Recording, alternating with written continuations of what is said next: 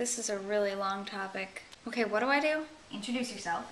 Hi, my name's Sid. Now just welcome them to Tuesdays on the Pagan Perspective and tell them what the topic is. Welcome to Tuesdays on the Pagan Perspective, and this week we're talking about Goths and Pagans. Goth Pagans.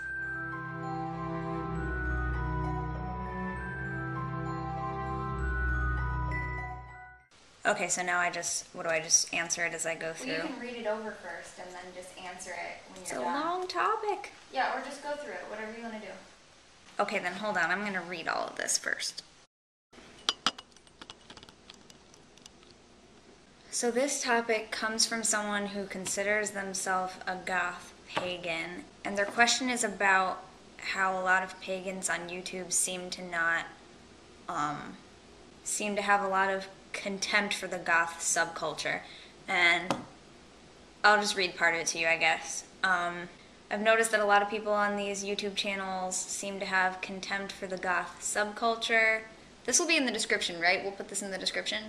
Okay, so as a Goth, they say they're used to the stereotype that Goths are just teenagers who are angry and depressed and violent and want everyone's attention, and and that they're all obsessed with death and the devil, and and they think it's weird that pagans perpetuate this stereotype when they regularly complain about a very similar stereotype being spread about them. So I'm going to start there because I think I should probably say I don't consider myself Goth, but to use a term that a friend of Cara's introduced to us, I have Goth sensibilities.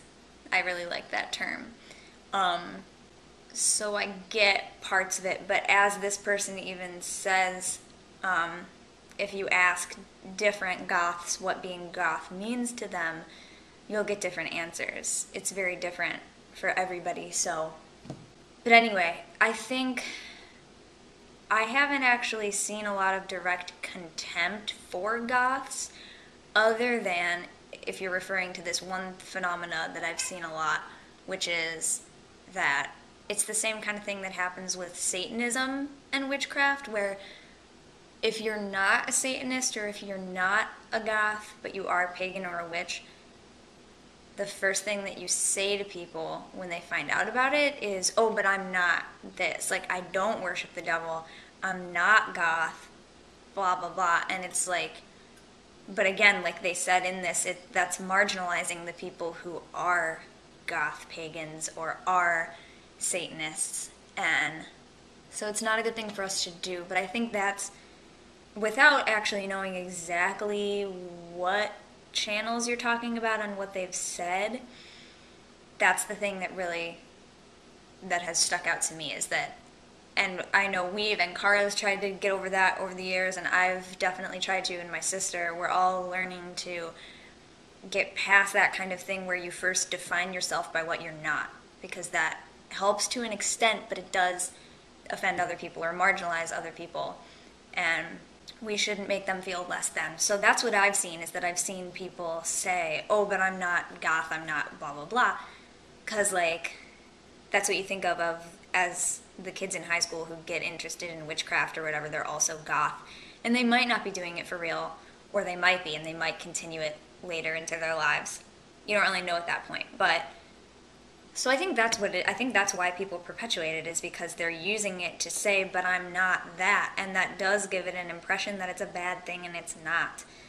So, okay, so they continue. The Goth community has a similar issue, that people always assume that they're Wiccans or Satanists simply because they're Goth. Again, I think it just has to do with this overlapping of stereotypes and groups where, like, everyone thinks of them as the same thing. If you see someone who looks Goth, you think they're a Satanist or a Wiccan or a witch or whatever, and then if someone else tells you they're a witch but they're not Goth, then you might be like, oh, you can't be a witch because you're not wearing all black and blah, blah, blah. So it's just like the wider culture thinks of them as the same thing, and so each group gets a negative pushback on both of that. The people who are Gothic but not pagan, people expect them to be pagan, and the people who are pagan but not Goth, people expect them to be Goth. And it's just not true. So, main message here, I guess, number one, I don't know what number it is. A main message It's just that those are not the same thing, and those groups may overlap. It's like a Venn diagram. You might have goth pagans. That doesn't mean that all goths are pagan or that all pagans are goth, and it doesn't mean that just because someone is one thing and not the other doesn't mean that they're not a real member of that group, and just because someone is both doesn't mean that they're perpetuating a stereotype and making the rest of you look bad. It just means that that's who they are. Okay? They go on to say they can't say how many times they've watched a video and heard someone say something dismissive and rude about goths not being spiritual, or telling goths not to kill cats in their rituals. Who would do that? None of the goths I know. Okay, that's just another misconception about maybe we don't really know what goth subculture is, and you know, like a lot of pagans still don't really know what Satanism is all about. And I think saying that goths shouldn't do shadow work because they're already really depressed and couldn't handle it. Okay, whoever these people are. Okay, so what are our opinions? What can we as a community do to be more accepting and understanding regardless of aesthetic preferences outside of circle? How can we learn not to marginalize each other? Okay, so I think that a big help would be more exposure to those other groups. Like, for example, over the years, I know Cara has talked to a couple Satanists on YouTube, and just kind of like when they come up, she asks them questions. But I think, have you ever gotten answers to those things? There were a couple general things that I asked about, yeah, but I didn't hear a lot back from those people. I haven't like engaged in an ongoing conversation with a lot of them, no. But there are a couple things that I've gotten from people, such as, you know, like this is my brand of Satanism, or the kind that I do, and other people do it differently. So, a little bit of that insight. Okay, yeah, so things like that. When the opportunity presents itself to ask people questions, you should do that, number one. And I know, like I said, we have a friend, or Cara has a friend, who says that she has goth sensibilities, and I think that's honestly like the closest that I know to someone else who actually identifies as goth that I know in person that I could talk to about it. So I think it might have to do with just not having a super big prevalence of those people in our lives. And so something that we could do is, I don't want to say seek those people out, because we don't want to make them, you know, like the token goth or the token Satanist or whatever. We don't want to go to them and be like, tell us all about what goth is, because that's, number one, a lot of pressure, and number two, it is individual, so we can't really expect them to like tell us everything about it. If we find someone who's willing to share stuff like that, awesome. I think we should take that opportunity. But I think it definitely comes from not knowing, like just not knowing enough about it, honestly. So what can we as a community do to be more accepting? I think we can try to learn more about it. That would help. And also really try to just be aware of when we say things that are marginalization. Why can't I think of this word? Marginalization, but I'm trying to say marginalizing, I guess is the word that I'm looking for. Like, for example, I know that years ago, we used to say things like, you know, like, for example, when you would first tell your parents or your friends that you were practicing witchcraft, and you'd be like, but I don't worship the devil. Like, that was just a thing to say. But then as years go by and you realize, well, there are some pagans who do worship the devil, or people who identify as Satanists, but they're the kind, the symbolic type, where they don't actually worship the devil, but he's a symbol. But still, you don't want to... So after a while, when you start to be aware that there actually is a community who does that, and that they're real people and they have real beliefs too, you don't want to put them down by being like, I don't do that, and making it look really bad. So then gradually you learn to say, yes, there are some people who do that. There are some people who worship Satan, or people who identify as Satanists, and there are goth pagans and stuff like that. But then if you're not that, you don't have to say that you are. You can just say, I happen to not be part of that group, but that is a group. It's a valid group. Like, you know, if you want to learn more about it, maybe you go find one of them. I don't happen to practice that way, so I can't really tell you about it. But so it's the difference between saying, oh, I'm not that, and just acknowledging that someone else is that, and that's okay. Just because you're not doesn't mean... Does that make sense? I need to practice this. How long is this video? It's probably so long. Oh my gosh. Okay, I'm sorry. Okay. Anyway, real quick though, I just want to say, for real though, like who would say, okay, the only reason I can think that someone would be like, Goths, stop killing cats in your rituals, is because, and number one, as you said, Goths don't do that. That's a misconception that people just need to be educated about. Why would you say that? But the only reason I can think of that someone would say that is because it's like, okay, I watch, who was it? Tyler Oakley and or Davey Wavy or whatever, and they were talking about how, or someone from the Five Awesome Gays, but they were talking about the gay stereotype of gay men liking to shop and be effeminate and stuff like that.